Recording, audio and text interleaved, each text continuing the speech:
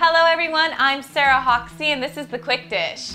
With this campaign, the plate isn't half empty, it's half full. Sunkist Growers is embracing better health and nutrition by becoming a national strategic partner with the USDA Nutrition Communications Network. As a new partner, Sunkist will be supporting the message, "Make half your plate fruits and vegetables," promoted through new educational materials available online at sunkist.com and launching in the fall. Information will also be circulated among dietitians, consumer groups, Sunkist events, and the 73,000 registered subscribers on the Sunkist Recipe e-newsletter.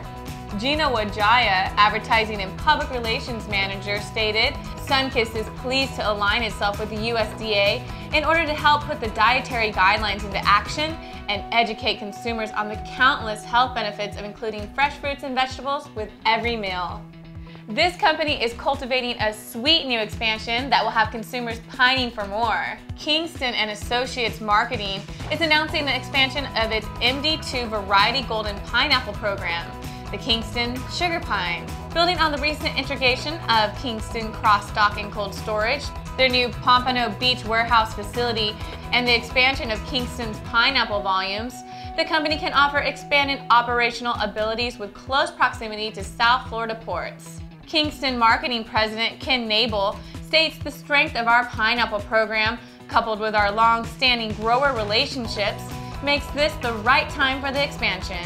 Keeping Kingston's Sugar Pine brand the standard for quality in the industry is the driving motivation behind this expansion.